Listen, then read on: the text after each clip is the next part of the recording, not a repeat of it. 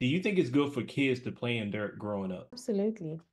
I mean, yes, absolutely. And the thought behind it, I think you have you heard of the word microbiome before? Your microbiome is the bacteria population in your now your gut holds about 80% of your immune system. The moment you enter into this world, you're exposed to bacteria and germs.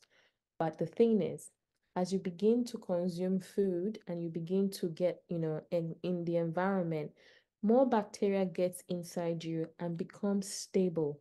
So good bacteria begins to adapt to your body and help your body develop its immunity, while some bad bacteria will train your body to identify them as bad and eliminate them whenever you get them in high doses. And so your microbiome is something you build over the years. And so the best way to make sure your body adapts to certain types of bacteria is to be in dirt.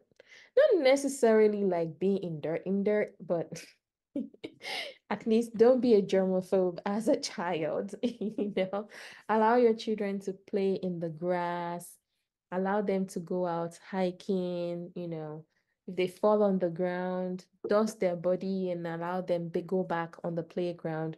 Don't be, so germ free that when you now grow up and encounter a type of germ, your body doesn't know what to do with it, right? And then you get sick unnecessarily.